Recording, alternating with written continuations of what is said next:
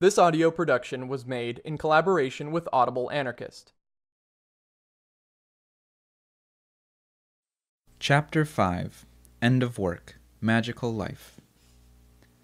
During the conflict triggered by the Loi Travail, it seemed to be a question of government, of democracy, of Article 49.3 of the Constitution, of violence, migrants, terrorism, of whatever one prefers, but of work itself almost not at all. By comparison, in 1998, during the movement of the unemployed, it had paradoxically only been a question of that, of work, even if it came down to refusing it. Not so long ago, when one met someone, it was still natural to ask, "So, what do you do in life?" And the answer came just as naturally. One still managed to say what position one held in the general organization of production. That could even serve as a calling card. In the time since, the wage-earning society has imploded to such an extent that one avoids questions of this sort, which tend to make people uneasy. Everyone patches things together, gets by, branches off, takes a break, starts up again. Work has lost its luster and its centrality, not just socially but existentially as well. From generation to generation, a larger and larger number of us are supernumerary, useless to the world. In any case, to the economic world. Seeing that for 60 years there have been people like Norbert Wiener who prophesy that automation and cybernization will produce unemployment compared to which the current difficulties of the economic crisis of the years 1930 to 1936 will look like child's play. It eventually had to come to pass. The latest word is that Amazon is planning to open in the United States 2,000 completely automated convenience stores, with no cash registers, hence no cashiers, and under total monitoring, with facial recognition of the customers and real-time analysis of their gestures. On entering, you make your smartphone beep at a terminal, and then you serve yourself. What you take is automatically debited from your premium account, thanks to an app, and what you put back on the shelf is recredited. It's called Amazon Go. In this shopping dystopia of the future, there is no more cash money, no more standing in line, no more theft, and almost no more employees. It's predicted that this new model, if implemented, will turn the whole business of distribution, the greatest provider of jobs in the U.S., upside down. Eventually, 3/4 of the jobs would disappear in the sector of convenience stores. More generally, if one limits oneself to the forecasts of the World Bank, by about 2030, under the pressure of innovation, 40% of the existing jobs in the wealthy countries will have vanished. "We will never work" was a piece of bravado by Rimbaud. It's about to become the lucid assessment of a whole generation of young people. From the extreme left to the extreme right, there's no lack of bullshitters who endlessly promise us a return to full employment. Those who would have us regret the golden age of the classic wage system, whether they are Marxists or liberals, are not adverse to lying about its origin. They claim that the wage system freed us from serfdom, from slavery, and from traditional structures. In some, that it constituted a progress. Any somewhat serious historical study will show on the contrary that it came into being as an extension and intensification of prior servitude. The truth is that making a man into the possessor of his labor power and making him disposed to sell it, that is, bringing the figure of the worker into everyday life and customs, was something that required a considerable quantity of spoliations, expulsions, plunderings, and devastations, a great deal of terror, disciplinary measures, and deaths. One hasn't understood anything about the political character of the economy until they've seen what it hinges on as far as labor is concerned, is not so much producing commodities as it is producing workers, which is to say, a certain relationship with oneself, with the world, and with others. Waged labor was the form by which a certain order was maintained. The fundamental violence it contains, the violence that is obscured by the broken down body of the assembly line worker, the miner killed in a methane explosion, or the burnout of employees under extreme managerial pressure, has to do with the meaning of life. By selling their time, by turning themselves into the subject of the thing they're employed to do, the wage worker places the meaning of their existence in the hands of those who care nothing about them, indeed, whose purpose is to ride roughshod over them. The wage system has enabled generations of men and women to live while evading the question of life's meaning, by making themselves useful, by making a career, by serving. The wage worker has always been free to postpone this question till later, till retirement, let's say, while leading an honorable social life. And since it is apparently too late to raise it once retired, all that's left to do is to wait patiently for death. We will thus have been able to spend an entire life without entering into existence. There is a good reason why Munch's painting, The Scream, portrays, still today, the true face of contemporary humanity.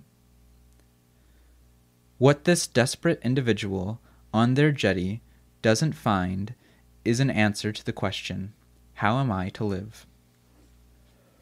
For capital, the disintegration of wage-earning society is both an opportunity for reorganization and a political risk.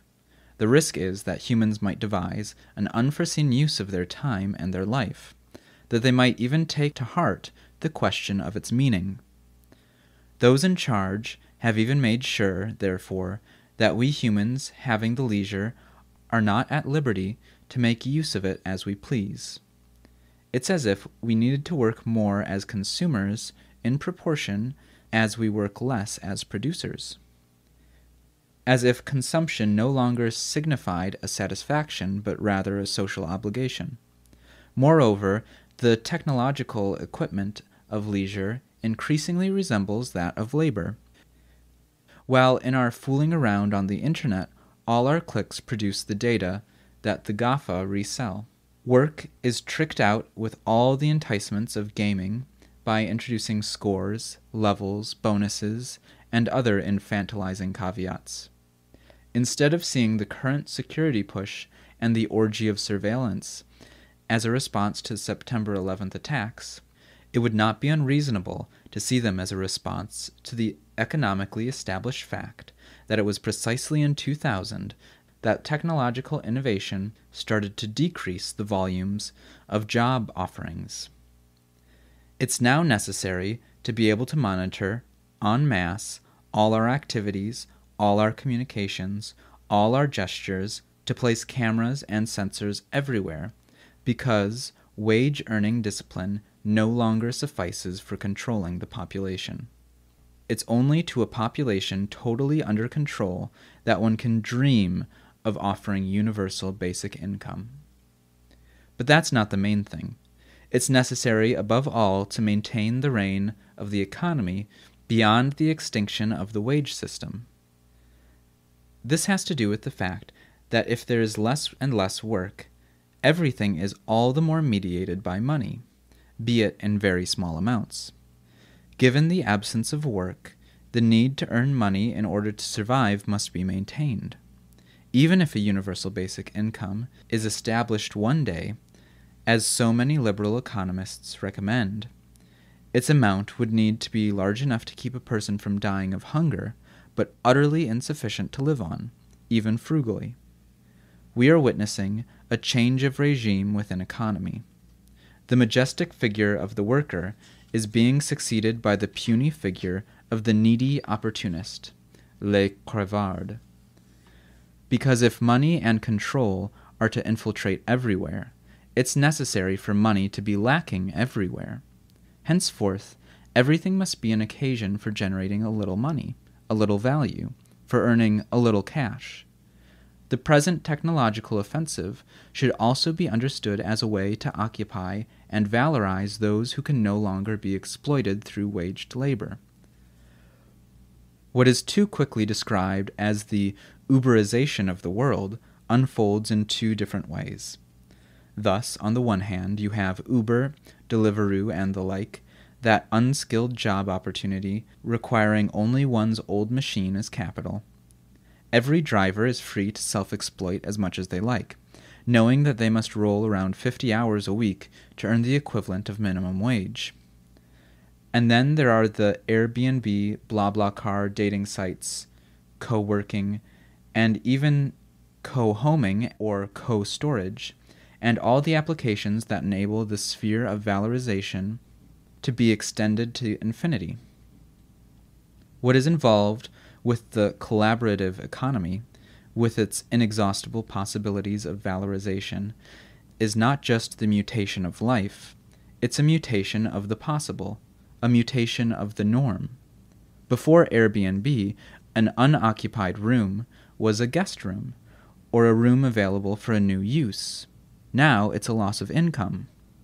Before BlaBlaCar, a solo drive in one's car was an occasion to daydream, or to pick up a hitchhiker, or whatever. But now it's a missed chance to make a little money, and hence a scandal, economically speaking. What one gave to recycling or to friends, one now sells on Le Bon Coin. It's expected that always and from every point of view, one will be engaging in calculating. That fear of missing an opportunity will goad us forward in life. The important thing is not working for €1 an hour or making a few pennies by scanning contents for Amazon Mechanical Turk, but where this participation might lead someday. Henceforth, everything must enter into the sphere of profitability. Everything in life becomes valorizable, even its trash.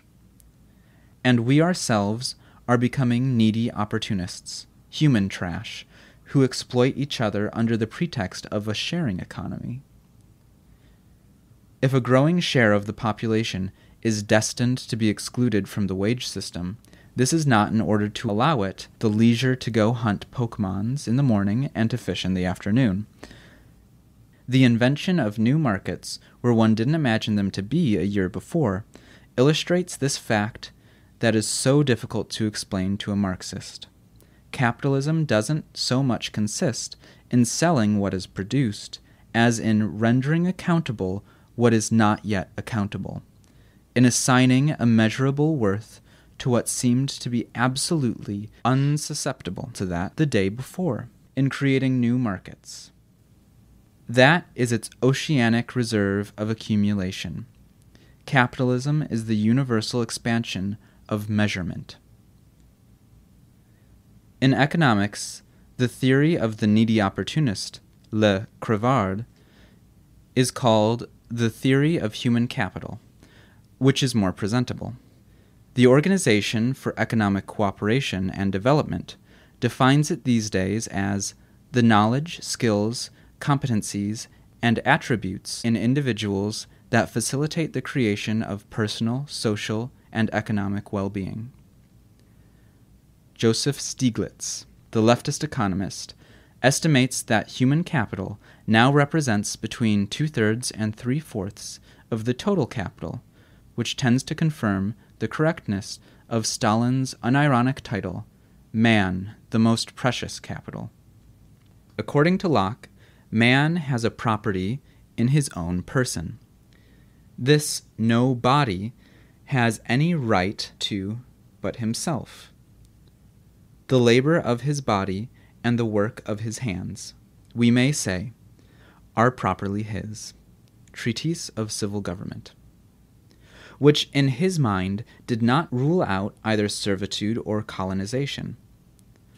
Marx made man the proprietor of his labor power, a rather mysterious metaphysical entity when you think about it. But in both cases, Man was the owner of something that he could alienate while remaining intact. He was formally something other than what he sold. With the theory of human capital, man is less the possessor of an indefinite cluster of capitals, cultural, relational, professional, financial, symbolic, sexual, health, than he is himself that cluster. He is capital.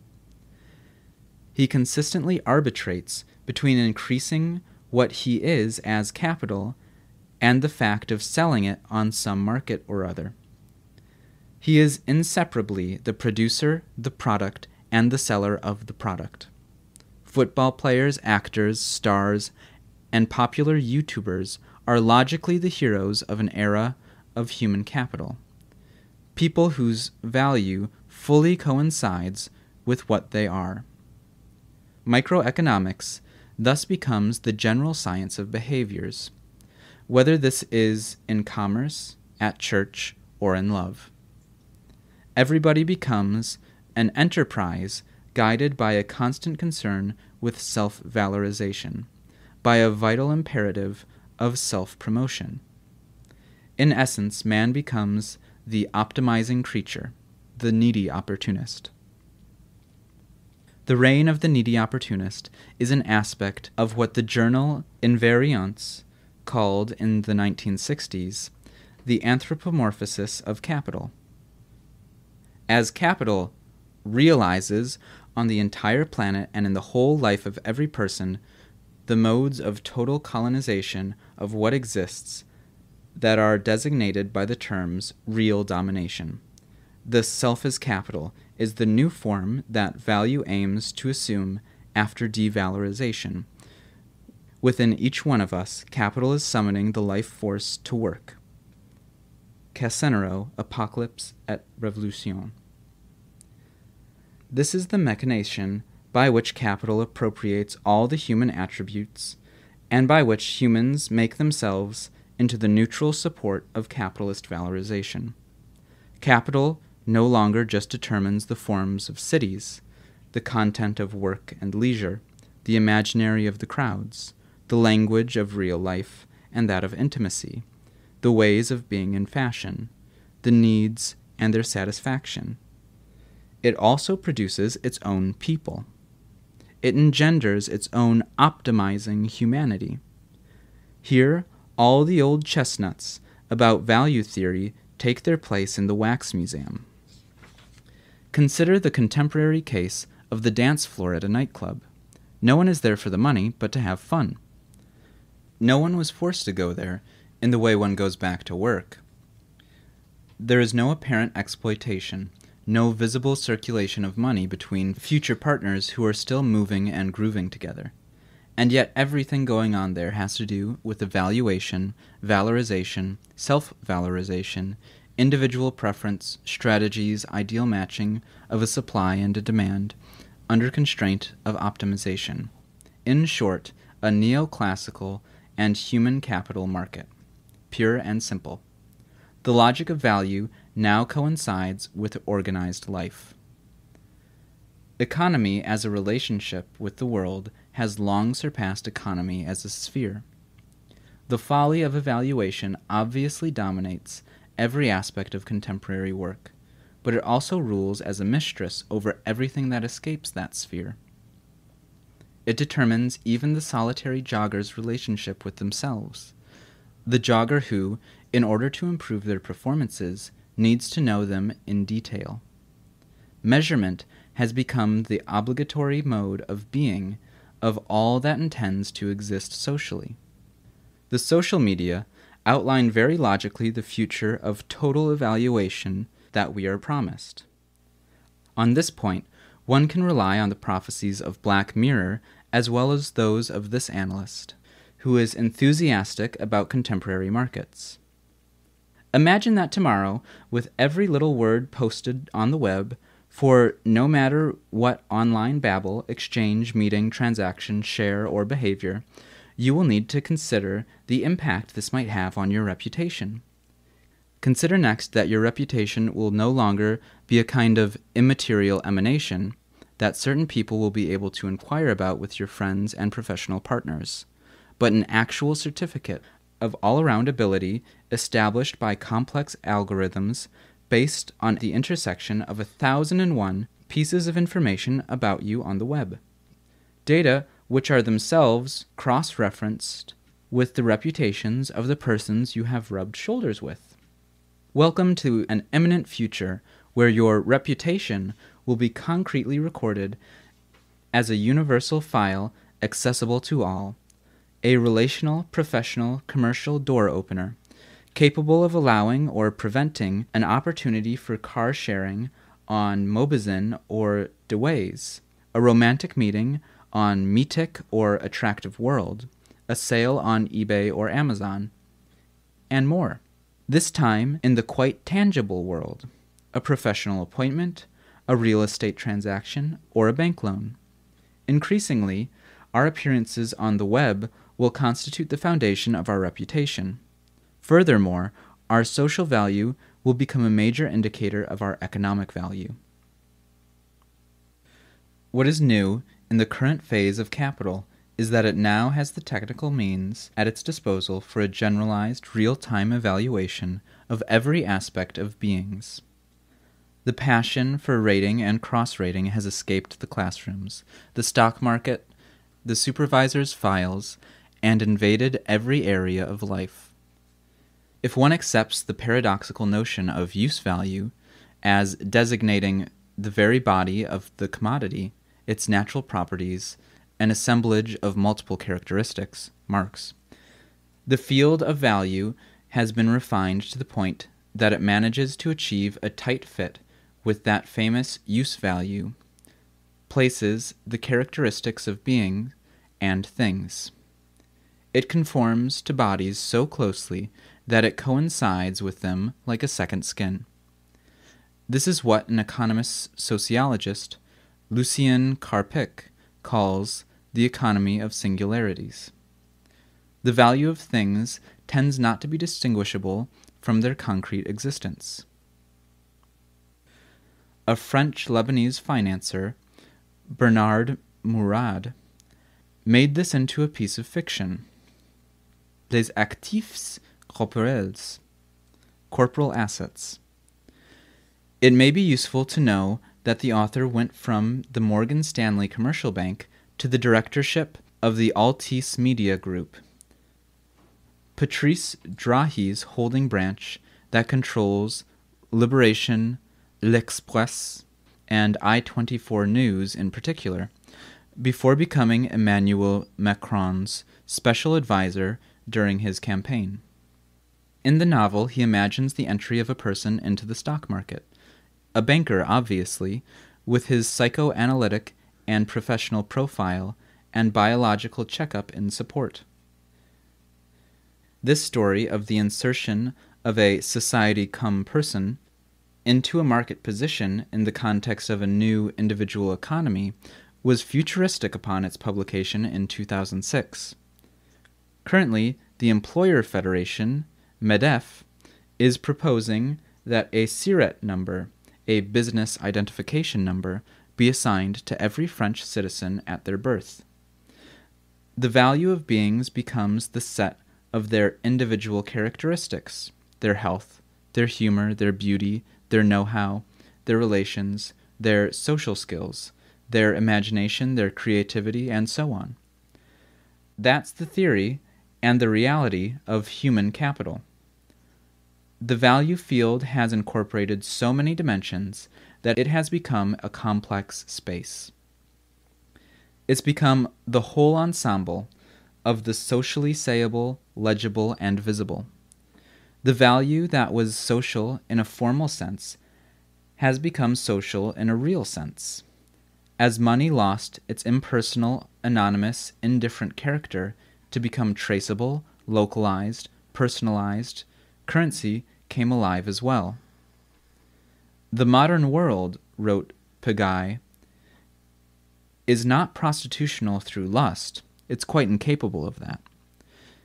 It is universally prostitutional because it is universally interchangeable. Something prostitutional enters in wherever our social value reigns, wherever a part of ourselves is exchanged for the least remuneration, be it financial, symbolic, political, affective, or sexual. Contemporary dating sites form a remarkable case of mutual and fun prostitution, but prostitution happens everywhere and all the time, whenever people sell themselves. Who can say nowadays, when all the reputational capital is so easily convertible into sexual surplus value, that we are not in a phase in industrial production where producers are able to demand objects of sensation from consumers as a form of payment? These objects would be living beings. Living currency, even if it existed in parallel with the market of inert currency, would be fully capable of being substituted for the role of the gold standard, once it was implanted in habits and instituted in economic norms. Pierre Klosowski, Living Currency. The giddiness associated with money derives from its nature as pure potential.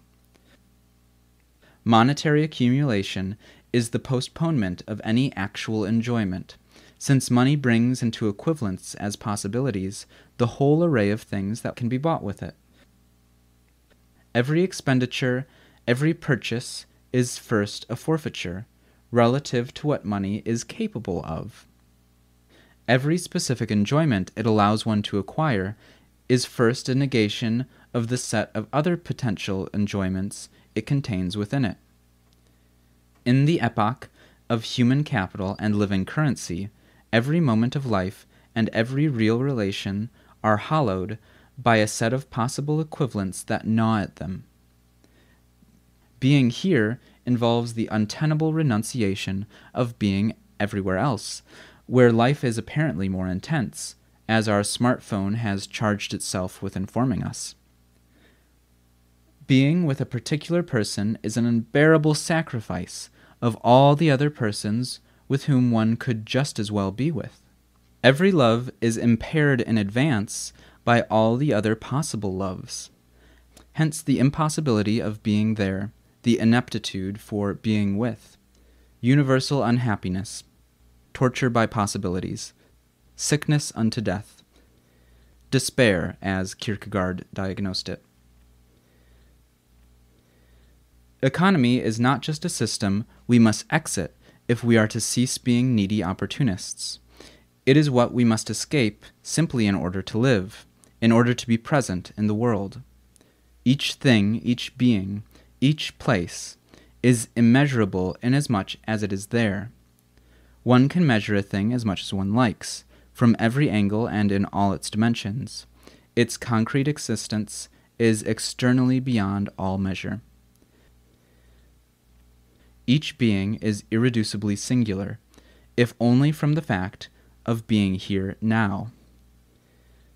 Ultimately, the real is incalculable, unmanageable. That is why it takes so many policing measures to preserve a semblance of order, uniformity, equivalence.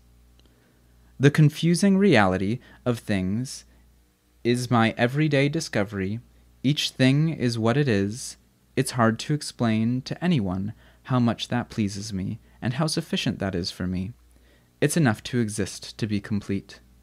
If I extend my arm, I reach exactly where my arm reaches, not even a centimeter farther. I touch there where I touch, not there where I think. I can only sit down where I am. And what is truly laughable is that we're always thinking of something else and roaming far from the body. Alberto Cairo. As its guiding principle, the economy makes us scurry about like rats, so that we're never there, to uncover the secret of its usurpation, presence. To leave the economy is to bring out the plane of reality it covers over. Commodity exchange and all that it comprises in the way of harsh negotiation, mistrust, deceit, and wabu-wabu, as the Melanesians say, is not exclusively Western. In places where people know how to live, One only practices this type of relations with outsiders, people one is not connected with, who are distant enough so that a mix-up cannot develop into a general conflict. To pay, in Latin, comes from peccare, to satisfy, to calm. For example, by distributing money to soldiers so that they can buy themselves some salt, thus a wage, one pays in order to have peace. The whole vocabulary of economy is basically a vocabulary of avoided war.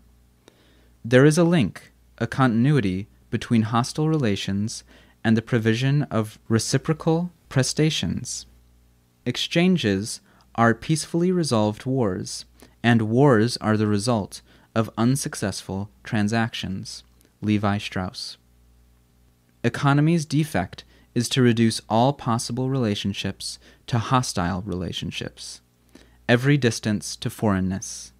What it covers over in this way is the entire gamut, all the gradation, all the heterogeneity among the different existing and imaginable relations. Depending on the degree of proximity between beings, there is a commonality of goods, a sharing of certain things, exchange with an adjusted reciprocity, mercantile exchange, or the total absence of exchange. And every form of life has its language and its notions for expressing this multiplicity of regimes. Making the bastards pay is good warfare. When you love, you don't count the cost. Where money talks, words are worth nothing. Where words matter, money's worth nothing. Thus, exiting the economy is being able to clearly distinguish between the possible divisions and, from where one is, to deploy a whole art of distances. It's to push hostile relations and the sphere of money, accounting, measurement as far away as possible. It's to banish to the margins of life that which is presently the norm, its core, its essential condition. There's a boatload of people nowadays who are trying to escape the rule of the economy. They're becoming bakers instead of consultants. They're going on unemployment as soon as they can. They're forming cooperatives, SCOPs, and SCICs. They're trying to work differently. But the economy is so well designed that it now has a whole sector, that of the social and solidarity economy, which runs on the energy of those escaping it. A sector that merits a special ministry and accounts for 10% of French GDP. All kinds of nets, discourses, and legal structures have been put in place to capture the escapees. They devote themselves in all sincerity to the thing they dream of doing, but their activity is socially recoded, and this coding ends up overshadowing everything they do. A few people take collective responsibility for the upkeep of their hamlet's water source, and one day they find that they're managing the commons. Not many sectors have developed such an obsessive love of bookkeeping out of a concern for justice, transparency, or exemplarity as that of the social and solidarity economy. Any small to medium business is a bookkeeping bordello by comparison. However, we do have more than 150 years of experience of cooperatives telling us that they have never constituted the slightest threat to capitalism. Those that survive end up sooner or later becoming businesses like the others. There is no other economy. There's just another relationship with the economy. A relationship of distance and hostility, to be exact. The mistake of the social and solidarity economy is to believe in the structures it adopts. It's to insist that what occurs inside it conforms to the statutes, to the official modes of operation. The only relationship one can have with the structures adopted is to use them as umbrellas for doing something altogether different than what the economy authorizes. So it is to be complicit in that use and distance. A commercial print shop tended by a friend will make its machines available on the weekends it is idle, and the paper will be paid for under the table so there's no record. A group of carpenter friends will use all the equipment they have access to in their company to build a cabin for the Zod. The restaurant, whose name is known and respected throughout the city, hosts after-hours discussions among comrades that mustn't be heard by the intelligence services. We must make use of economic structures only on the condition that we tear a hole in them. As an economic structure, no business has any meaning. It exists, and that is all, but it is nothing. Its meaning can only come to it from an element that is foreign to the economy. Generally, it's the task of communication to clothe the economic structure in the meaning it lacks. Moreover, the exemplary moral significance and reasons for being that the entities of the social and solidarity economies are so fond of giving themselves must be considered as a banal form of communication, intended for internal consumption as much as it is directed towards the outside. This makes some of those entities into niches that allow themselves to practice oddly expensive pricing on the one hand, and on the other to be exploitative in a way that's all the more brazen because it's for a good cause. As for the structures with holes in it, it draws its meaning not from what it communicates, but from what it keeps secret. Its clandestine participation in a political scheme immeasurably larger than it, its use for ends that are economically neutral, not to say senseless, but politically judicious, and for means that as an economic structure it is designed to accumulate without end. Organizing in a revolutionary way via a whole resistance network of legal structures exchanging between themselves is possible, but risky. Among other things, this could furnish an ideal cover for international conspiratorial relations. There's always the threat, however, of falling back into the economic rut, of losing the thread of what we're doing, of no longer seeing the sense of the conspiracy. The fact remains that we must organize ourselves, organize on the basis of what we love to do, and provide ourselves the means to do it. The only gauge of the state of crisis of capital is the degree of organization of those aiming to destroy it. This has been a production of Audible Anarchist. You can find more Audible Anarchist on YouTube.